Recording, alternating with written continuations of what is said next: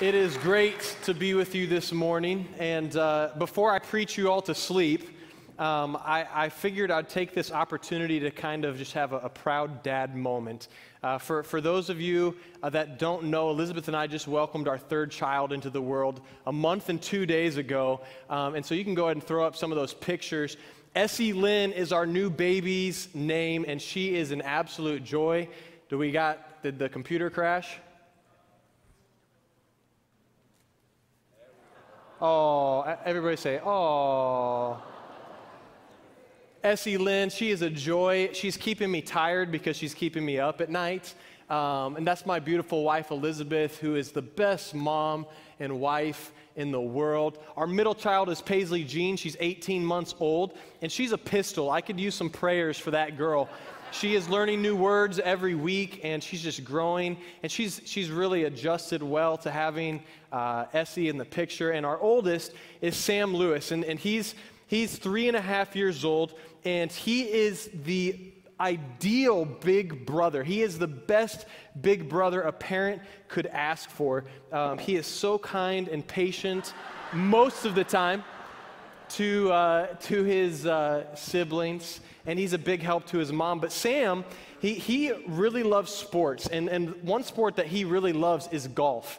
And now I know that might sound strange that a 3.5-year-old would want to sit down and watch golf or play golf, but he's actually getting pretty good, so I decided to show him off in this video here. All right, now for the golfers in the room, I want to watch it one more time. Just listen. Okay, so that's pretty good, but we've still got some work to do. We're working on hitting the ball first before the ground. I could hear a little bit of a fat shot in that, and his arm isn't really straight on the way back, and so we're working. I'm just teasing. He's 3 years old. He's doing great. So that's enough proud dad moments. This morning, turn in your Bibles to 2 Corinthians chapter 5. 2 Corinthians chapter 5. And my prayer for you this morning and for us as a church, as believers in Jesus Christ, is that we would move past our feelings and standing on what we feel, and we would stand on what is factual and truthful and right. Pilots, when flying a plane, need to go off of what their instruments are reading and not what they are feeling. Fog or heavy darkness can cause even the best of pilots to become disoriented. And pilots are all familiar with this term, black hole vertigo. And that happens when spatial disorientation sets place, where left feels like right and up feels like down and right becomes wrong. And you could be absolutely, positively swear on a stack of Bibles sure that you need to go down, when in reality, you're already headed towards the earth at a terminal velocity in a graveyard spiral. That's exactly what happened in July of 1999 to John F. Kennedy Jr.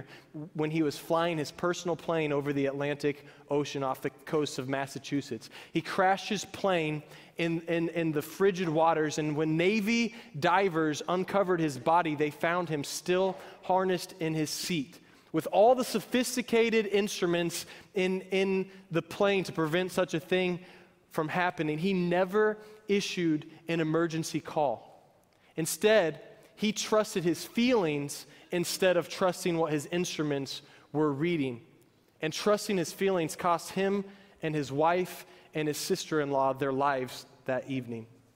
Too often in our walk with God, we allow our feelings to override the truth in our lives. And this morning, we're continuing in this series, I Am Who You Say I Am, and I'm wanting us to move from feelings to fact. And one of the facts and one of the truths that God has spoken over those who have called on the name of Jesus is that you are saved. When you attach yourself to Jesus by faith, God speaks this very simple truth that you are saved. But Satan wants to disrupt this truth and cause us to have insecurities in this false understanding of salvation. Before we go any further, I just want to pray.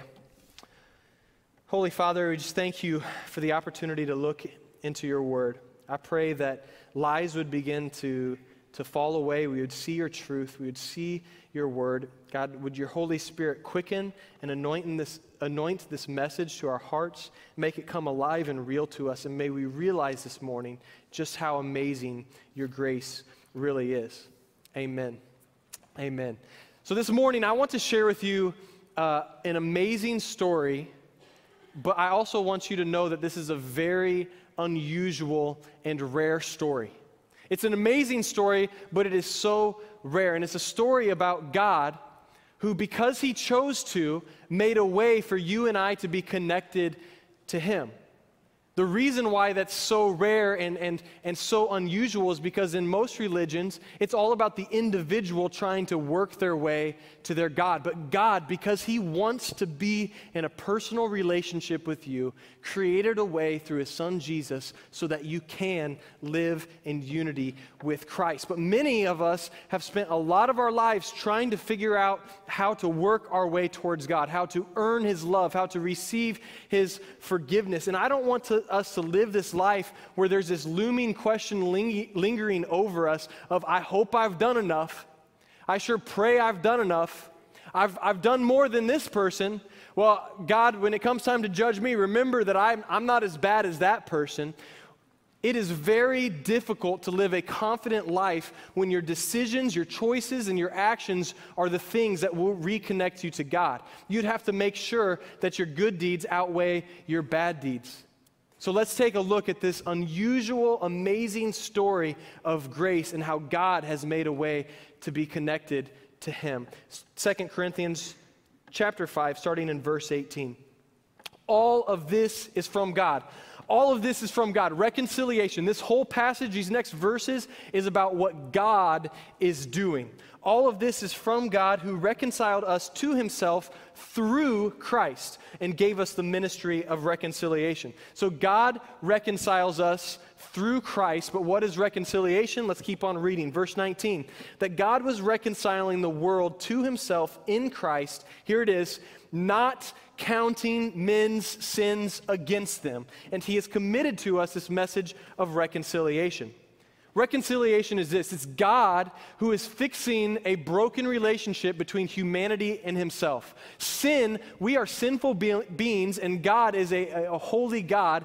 And when we sin, we create a barrier between us and God. And reconciliation is when God decided to come in and remove that barrier, to remove that sin, so that we could be in a relationship with him. He's choosing to not remember and not count your sins against you. This is amazing, okay? This is absolutely amazing that there is a God who created everything and wants to be in a relationship with you. He knows everything about you. He knows your deepest, darkest secrets. He knows every thought that you've ever had, and he still wants to be in a relationship with you. That's amazing because there's people on earth that don't want to have a relationship with you, and they don't know your deepest, darkest thoughts.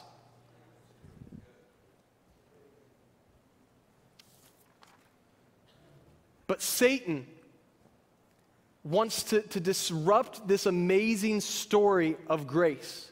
Satan wants to add to this story, and he begins to lie to us. And one of the lies is that I've done too much wrong for God to save me. I've done too much wrong for God to want to save me. And maybe that's you this morning. Maybe you feel like, man, I've come in here, I've messed up too much. I've sinned too much. My past is too dirty. I am just damaged goods. How could God ever use me? And he's sick of forgiving me, and he doesn't want to reconcile with me. How could God ever love me? My sin is too great. My past is too great. But the truth is that God's grace is ineffable. Turn to your neighbor and say, ineffable. Turn to your other neighbor and say, ineffable. Okay, I'm hearing lots, ineffable? Like, is that a word? Did you just make that up? No, I didn't make it up. Thank you very much. My mom is an editor. You can give her credit for this. Ineffable is this. The definition of ineffable is too great or extreme to be expressed or described in words. Too great or extreme to be expressed or described in words. Synonyms of ineffable are inexpressible, indescribable, beyond words, undefinable. God's grace is all of those things. And it's almost insulting to God to think that you've messed up so much and your sin is so great that God's grace that's ineffable, that can't even be described, that's beyond words, cannot cover your sin. It's like admitting in your heart that what Jesus did on the cross wasn't good enough for you. Last summer, Elizabeth and I hosted a bunch of cookouts at our house. And in a total of 4 weeks, we had over 300 people in and out of our house at these cookouts. And it was awesome. It was fun. I think I went through 3 propane tanks on the grill. We played games. There's a lot of connecting, and it was exhausting. And that's why we're not doing it again this year with the newborn. But at the 40s cookout, there was a bunch of kids in the basement, and one of the kids was Briar Sham, and they attend the early service. Kevin and Ashley Sham, they were newer to church, and Briar, 5 years old, he finds this baseball in my basement, and he thinks, you know what, I'm going to throw it at this girl. I don't know if he was flirting with her or if he was upset with her, but he decides it's a good idea to throw this baseball, real baseball, in my basement at this girl. The problem is that he completely missed the girl and he drills my wall, right? He leaves this little dent there, 5 inches below my TV. Okay? So no big deal, but Briar, he goes to his parents, and his parents find out, and Kevin is upset, and he's embarrassed, and he's apologetic, and Ashley and Briar, they come up to me, and they've already got tears in their eyes. You can just see that this whole family doesn't know me. They don't know how I'm going to respond, and they're fearful in coming and asking me for forgiveness, and Briar's here, and he's crying, and he tells me he's sorry, and in that moment, I was able to get down on my knee and say, Briar, I can see that you're sorry, and I forgive you, buddy. Most people love things and use people, but I love people and I use things. What's a house for but to live in? Mistakes happen. If I cared more about my house than I care about you, Briar, I wouldn't have had these cookouts. I wouldn't have left, which I'm still thinking about, why did I leave a baseball in my basement, right?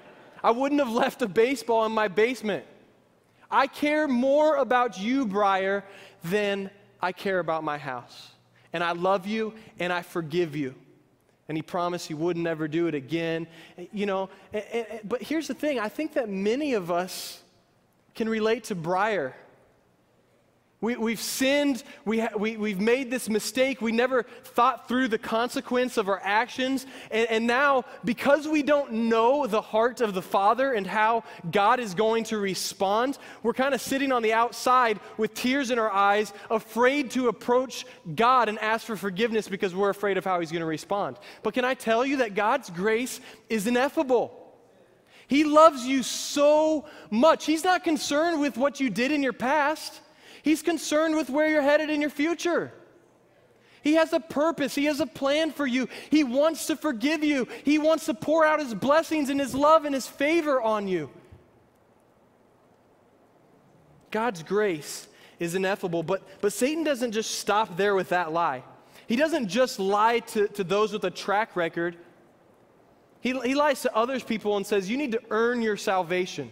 Satan leads people to believe that God will love them more or be quicker to forgive them if they do this or if they do that. And believing this lie could lead to something I called eternal insecurity, where you're constantly feeling like you're walking into the family of God and walking out of the family of God. And this week I'm saved because I'm walking with the Lord, and next week I'm not saved because I'm not walking with the Lord. And we base our salvation off of what we do or what we don't do.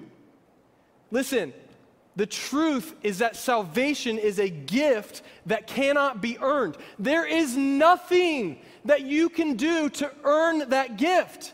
There's nothing that you can do that will reconcile the relationship between you and God. There's nothing we can do. There's nothing we can say. There's nothing to give, think, or anything that will put us back into a relationship with God, because God is holy and just, and we are sinful and fallen, and the gap is too great. There is nothing that we can do to close the gap between our sinfulness and God's holiness. The gap is too far. Now, I believe that in every boy is the desire to jump. My son, 3.5 years old, loves jumping. I'm just like, channel that energy to me, you know? He jumps on the couch. He jumps off the couch. He jumps on his bed. He always wants to go to our neighbor's house and jump on the trampoline. He jumps over his baby sister after I've told him multiple times to not jump over his baby sister. He loves to jump. In us is this desire to jump. And guess what? Now you can win a medal at the Olympics for jumping. How many are familiar with the name Carl Lewis? Right? Carl Lewis. All right, if you haven't, I saw like none of the millennials raise your hand. That's because he was a track star in the 80s and 90s, and he was one of the most dominant in the field. Between 1984 and 1996, he won 4 consecutive gold medals in the men's long jump. And as I was reading about his history and his legacy as a track athlete, I came across the 1991 World Championships in Tokyo. And that was where he set his personal best record. And I got to thinking, how far could he really be jumping? Like, okay, you're earning a medal for jumping. That's something that, you know, I can do, right? And so I decided I'm going to get out my tape measure and just figure out exactly how far is this guy flying through the air. So I'm going to start this over here. See, I have an easier time in the second service than I did the first. And keep on going. This absolutely blows my mind. All right. Oh, that's a 6.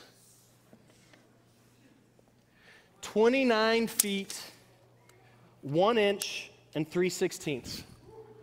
Now, I don't know about you, but when I first pulled this out and I was reading about it, and I was like, there's a guy who jumped through the air that far. Through my mind, I'm just trying to fathom a guy jumping.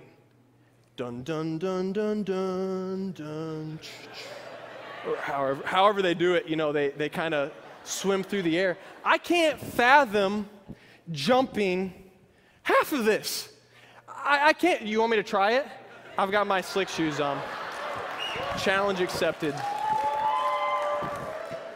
I'm going way out here. All right, I'm outside right now. Oh, it's raining. Ow! Ow! Note that shoes from Spain do not have cushion. Oh, ow. Zach, could you shut that outside door? It's raining when I went out to get my speed. Hey, I got about halfway. That's pretty good. I didn't get halfway? Oh, my goodness. Do it again. Yeah, right. I'll tell you what, Dad, I'll do it if you do it. Man, I cannot fathom jumping that far. Now, I don't care if you trained for it, if you changed your diet, if you lifted weights, if you had the nicest track shoes and the nicest track suit, if you were bred for it.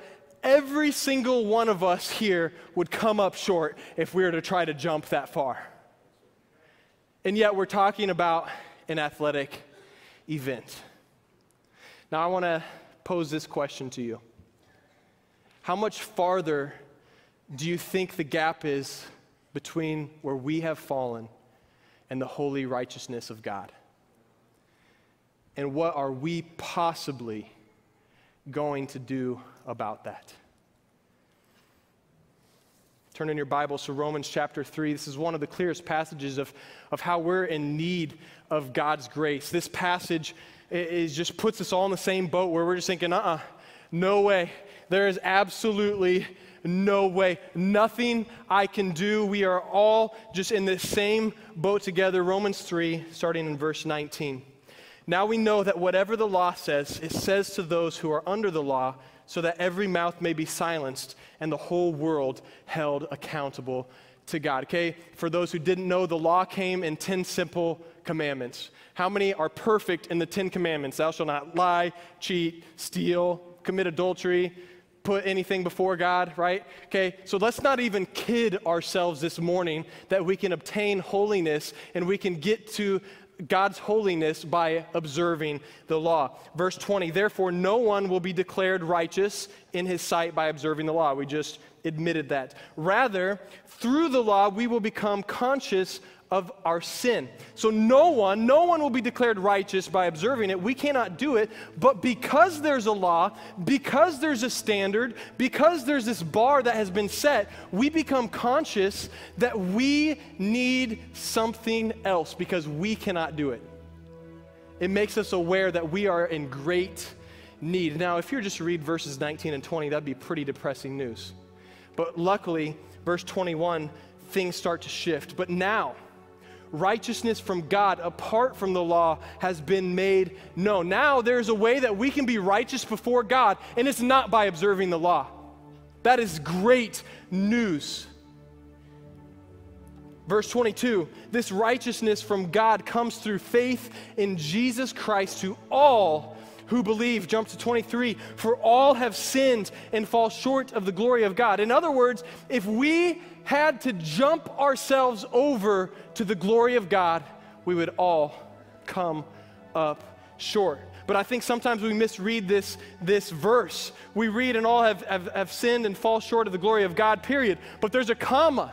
There's good news that follows. All have sinned and fall short of the glory of God, comma, and are justified, which means made just as if we had never sinned. We are justified freely because it's a gift by God's grace through the redemption that came by Jesus Christ. That is the best news that you, that I, that anybody could ever receive. That the God who created everything loves us so much that he made a way for us to be in a relationship with him. Yet somehow, over the course of many well-intended sermons and church services, there are millions of Christians that have taken their eyes off of Jesus and placed it on what to do or what not to do. There are people here this morning that came in tired because they are trying to earn God's love, because you're trying to earn God's favor and forgiveness and grace. You might be here this morning and you're more caught up with what to do and what not to do than you are caught up with spending time with the Father.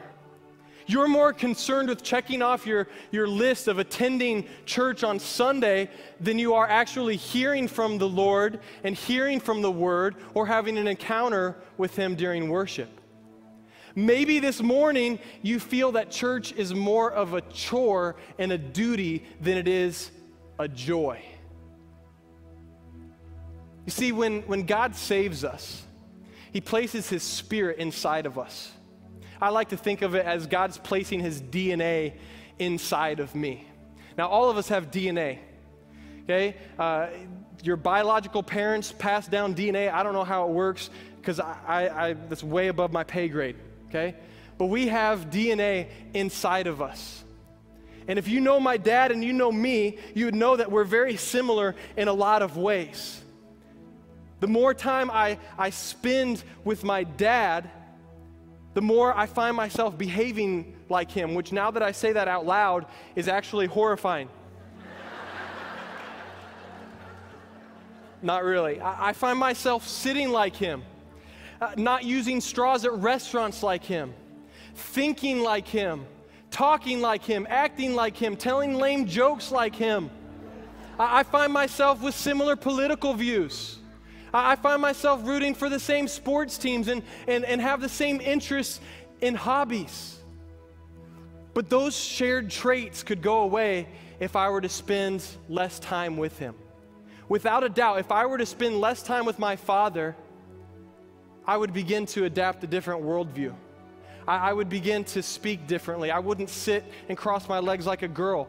My jokes would improve tremendously. I would see things different. I would do things different. My sports teams will never change. I'll always be a Yankees fan. But without a doubt, without a doubt, I would begin to change. Despite having my Father's DNA woven into me as a being, I would begin to change. Now, Christianity is not this big list of rules and regulations. Religion has turned Christianity into something that it's not. Christianity is simply loving God with all of your heart. And when you love somebody with all of your heart, you're going to spend time with them. And as you spend time with them, guess what? You're going to love the things that they love. And as you spend time with them, you're going to do the things that they do. And as you spend time with them, you're going to become passionate about the things that He is passionate about.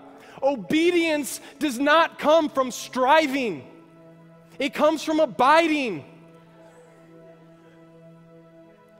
As we walk with Him, as we abide with Him, as we stick close to Him, your heart will begin to see His heart. Your eternal insecurities of being saved or not saved will go away because you have been around the Father and you become secure in His love for you, in His ineffable grace for you, in His ineffable mercy for you.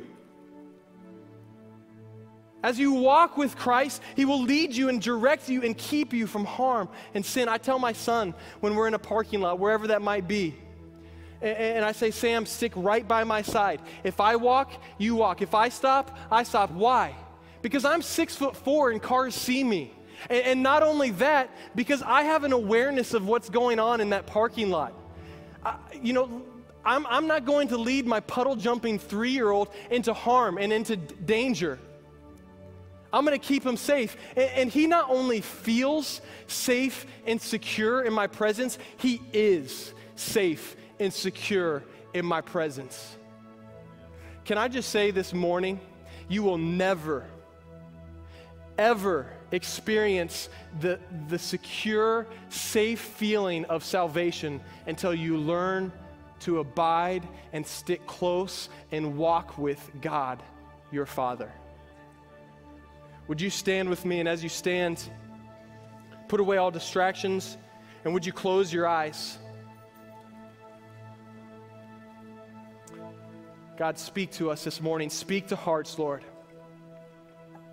Maybe you're here and you've been trying to earn God's love and grace and forgiveness, and you just haven't even realized it. You've shifted from being with Christ to doing for Christ, and you're tired, or maybe you're feeling insecure in your relationship with God. You might have realized that your walk with God has slowly turned into a do more for Christ and sin less walk instead of a stick close to my side walk.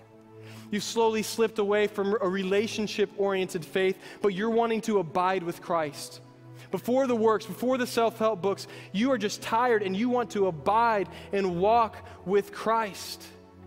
If that's you, would you just simply raise your hand this morning just saying, I'm tired and I just need to be with the Father. I need to not get caught up with what not to do or what to do. Yes, there's hands all over. Yes, yes, yes.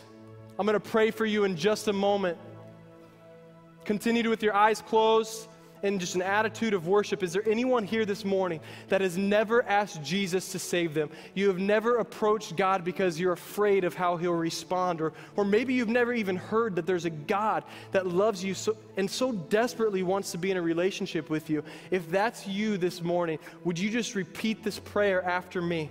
God of everything, forgive me, help me, save me. I need your grace.